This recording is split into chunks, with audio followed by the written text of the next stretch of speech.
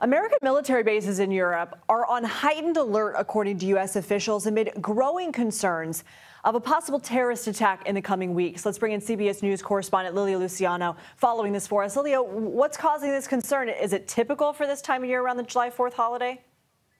Well, Lindsay, there's actually a lot happening in Europe at the moment. On top of the usual flow of summer travel from Americans, you have Wimbledon here, you have Germany that's currently hosting the Euro Cup. The final of the Euro Cup will take place in Berlin on July 14th.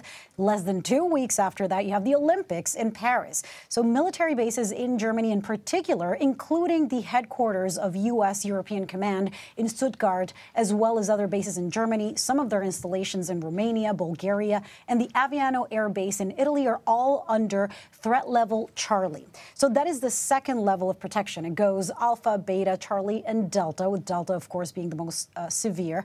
What this means is that there was either an incident or intelligence that led defense officials to suspect some form of terrorist activity is, quote, likely. Not quite imminent, but likely. So for military personnel and their families, that means security bases, the security is increased in bases. Some services will be unavailable.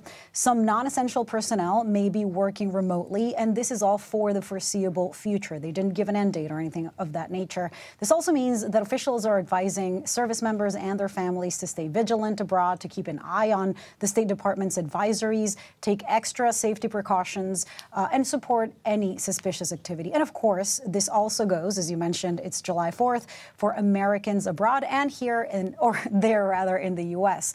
Just a few weeks ago, the FBI Director Christopher Wray warned that the terrorism lights are blinking red again in the United States, and compared this moment to the timeline leading up to 9/11.